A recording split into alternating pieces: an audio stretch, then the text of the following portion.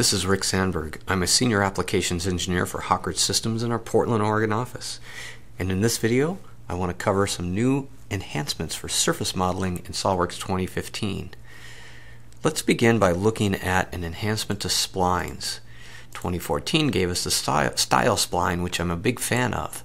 But in 2015, we can convert a regular spline to a style spline. We even have the ability to control the curve degree or the number of control handle points that we have. Drop it down to whatever we need, and we can have a nice control over our style spline. Another enhancement is with the split tool, which we've had for quite a while in SolidWorks. But prior to this release, it only worked on solid bodies. Now we have the ability to split surface bodies with this tool. Great enhancement because now we can split a surface body up and work on only the pieces that we need. Another great enhancement is with the Spline On Surface tool. We've had this tool for a while as well, but it had a limitation where it couldn't really work across edges that were not tangent.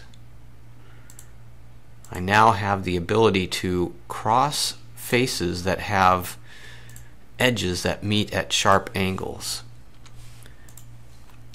Once I do that, I can use that sketch to do a trim operation on surfaces and keep only the piece that I want.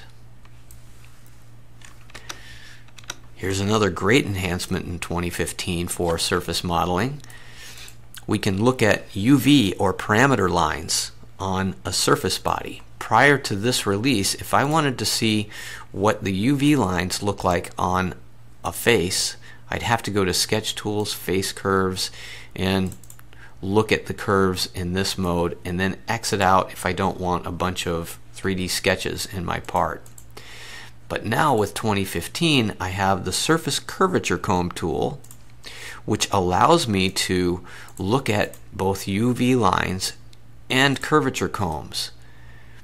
This is a great tool to look at the quality of my surfaces because I can zoom in and look at areas where I might be going from convex to concave within one surface. Great tool to look at the quality of my surfaces. I even have the ability to do a dynamic one, which will just follow my cursor and show me the UV line and curvature combs right where my cursor is located.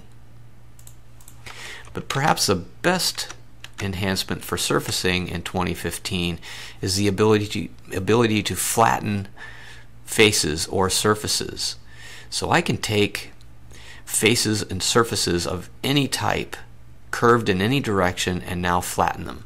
We've always been able to flatten sheet metal parts, but that had a limitation. If I was curving in multiple directions, I couldn't flatten it. Now with 2015, I have the Surface Flatten tool with the ability to select numerous faces and then select a reference point and even do a control curve, which allows me to specify an edge that's not going to stretch and flatten just about any shape I can model out in SolidWorks. Once it's flattened, I can right click and get a deformation plot, which will show me areas that will either stretch or compress when it's unfolded or unflattened. I can also export this as a DXF with the ability to do some modification, remove some entities to my DXF before I actually save it out, print it out, or send it to CNC, and you have your nice flat pattern of your part. One possible use for this would be for a coped cut on a pipe.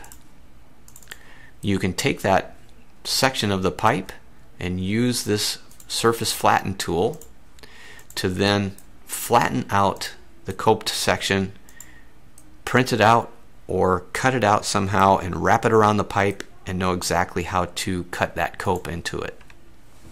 So those are some of the best new enhancements to surface modeling in SolidWorks 2015. Thanks for tuning in.